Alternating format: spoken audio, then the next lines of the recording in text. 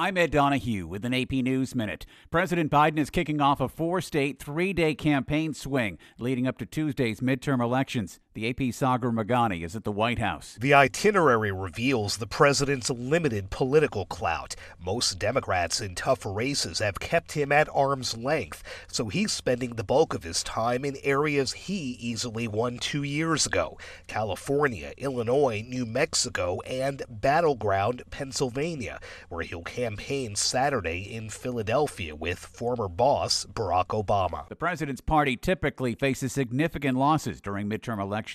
NBA Commissioner Adam Silver says Kyrie Irving made a reckless decision by tweeting out a link to a film containing anti-Semitic material last week. Silver wants to know why the Brooklyn Nets guard has not apologized. Irving and the Nets announced each would be donating $500,000 to anti-hate causes. I'm Ed Donahue.